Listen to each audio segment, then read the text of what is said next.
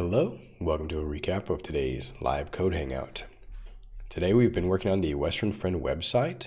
You can find the source code at github.com/westernfriend and under the westernfriend.org project.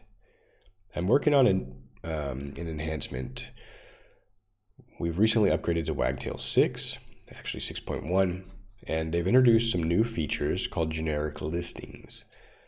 And they are essentially a replacement for the previous Wagtail model admin class. I think that was the name of it. That's been moved out of core and into a third-party module, contributed module, which may or may not continue to be maintained or receive the great enhancements that are going into the Wagtail core. So we want to get on board with the Wagtail core way of doing things. We had to wait a little bit because some of our content is hierarchical, some of it is generic Django views, and there just weren't, some of the use cases haven't been covered yet, I'm thinking. Anyway, today I started on kind of a low-hanging fruit, just to a very simple use case so I could understand how these new page listings work. So let's take a quick look at the code. There were two main changes I made today. The first was to define page listing view sets, which look like this. These are very similar to the Wagtail model admin. They allow you to define menu items that can be nested. We have just a menu item at the top level here. When you click it, you get this view set, which is just like a table listing all of the attributes from the content that you choose. You can define these columns here. Here we can see bulk actions that you can do, the page publication status, the date, which is a dynamic field, and some actions under this little ellipsis here, as well as the page title. That takes you to the form that's auto-generated by Wagtail based on the page content panels. So none of this really changed.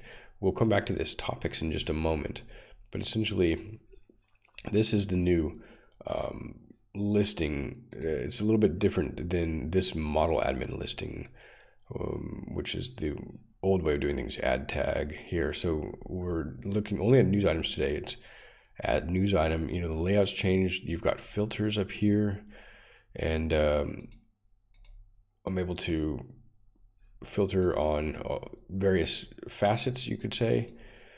This is all automatically generated by the Wagtail CMS without me having really to write many lines of code, which is why we want to stick very close to the core.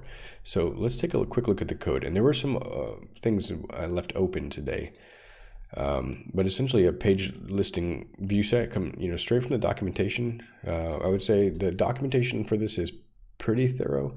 It's got some gaps, which hence my Stack Overflow questions. I did read not only the reference material, but these sort of general guidelines. A tutorial would have helped. You know, there's 4 quadrants of the types of documentation you should write. They have the reference pretty well done, and some generic instructions are fairly good. Essentially, you say what it should look like in the menu, the text, and that it should be added to the menu, and then what model you're rendering here. Which ours is a page listing view set, and so it's going to be a model you define that inherits from the Wagtail core page model. Then you have a hook, register admin view set, and it essentially returns an instance of your view set. So they're doing everything in Wagtail hooks.py. In our code, I did it in views.py, and then we also have Wagtail hooks over here. So I'll just hop over to the GitHub interface. Maybe it's a little easier to review the code. And I've got a to-do here, but we've got our, and a couple of things. So what we're looking at here is our, let's put that to the side, boom, and this over here. Our news item view set, it takes the model news item, and then the label here, news items. And we just have some generic icon there, and it's visible in the menu. And then I've customized the layout here. So I wanted to show the page title. So there are specific widgets for these Wagtail to know how to render some of these more advanced behaviors like the bulk actions tool, for example, or how to properly render the date format and things like that. So I didn't have to write any lines of code. I just kind of used the proper class name in our column definitions. So page title column, date column, page status column, and bulk actions column. And when you click a bulk action, when you have one selected, it gives you these little bulk actions down here. Then we instantiated it. So once I've got the instantiated view set, I can import that, which I did here in the hooks. That's in the facets hooks, sorry. So our previous code where I was defining the whole menu and model admin, which we're now deprecating, we're getting this model admin out of our project, reduced down to this. You register the admin view set hook that returns the instance that I've imported over here. Pretty straightforward. The other detail up here is the filter set class, and that's what gives me there's these filters up here, and by default it includes date updated, owner, edited by site, and has child pages. I'm going to ask in another Stack Overflow issue how to disable or how to customize this filter set to remove like the multi-site one, which we're not using. Wagtail comes with multi-site built in, so you can host dozens of sites from a single Wagtail instance having the same functionality. This is pretty cool. It's probably inspired by WordPress multi-site, but we only have the one site on my local host as well as our deployment, so it's kind of redundant. It's confusing to the end user. And then I added a topic filter to define a custom filter. It was pretty straightforward. I think we're up here. Where are we at? Yeah, I was already there.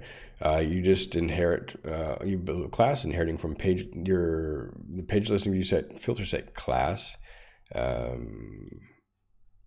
This is a kind of dynamic way of retrieving that. You define the meta, you tell it what model it is, and then what fields you want to facet or filter. This is a foreign key field and relates to multiple topics. And everything is handled by Wagtail though, once I've got the models set up. And again, you can check out our code on GitHub so you can see the whole project. I'm just showing the changes today. We've been working on this project for about 5 years. All right, now let's take one more look at one more feature we did today. And that's the topic chooser. Wagtail 6, I think, has this new ChooserViewSet. I don't know when it was introduced, but I've introduced it to the project here. That gives you a nice interface to search and filter, even with locale selection, related content to choose, foreign key related content. It's just a bit of an improvement over the previous inline that we were using to select, and it's going to be maintained. It's Wagtail core, so I wanted to use it. One of the features it includes is the ability to create and edit the items, which is the main feature I want to add here. The search interface is already really nice. I've only got one topic, so it's not really going to do much, but it would narrow it down. You could have dozens or hundreds, of related options, and it'll narrow it down. And I've got the code commented out to allow us to create it, because in our project, these topics are modeled as Wagtail pages, and Wagtail pages are part of a hierarchical content model. So every page instance has to have a parent, has to be located in this tree. It's coming from Django Treebeard. However, when I click this button to choose a topic, and then I clicked the create topic button here, it would render this form, and is asking for a couple of pieces of required data. The path to this in the page tree, the depth in the tree, and the number of children that this has. These are all tree-related metadata. The user never enters these. These are automatically populated when you create an instance and you place it in the Wagtail tree. But in order to do that, you have to select a parent. And the thing is, we don't select parents for these. We have one parent class called topic index page, and all of our topics are defined out there. It can only have one instance of the topic index page, and anytime we create a topic, it goes under that. So our users don't ever think about that. It's kind of like a filing cabinet in a way. We constrain it based on these subpage types and parent page type constraints that are part of the Wagtail page model. And you can say their topics can't have any subtopics, for example. You could do that with an empty list. So yeah, when I uncomment these,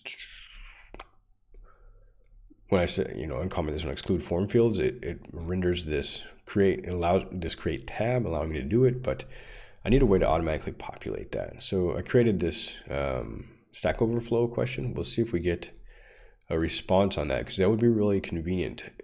If not in this case, in other cases where we'll be repeating this pattern as we deprecate the Wagtail model admin and move towards these generic views.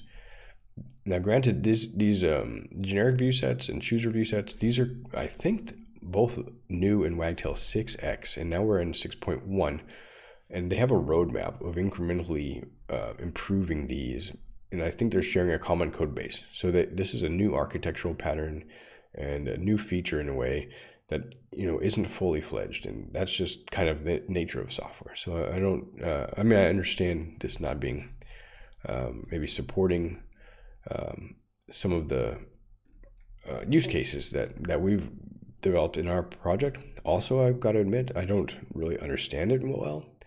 They're new features, so I'm learning a lot. Maybe there's a simple way to achieve this question and another one that I opened today.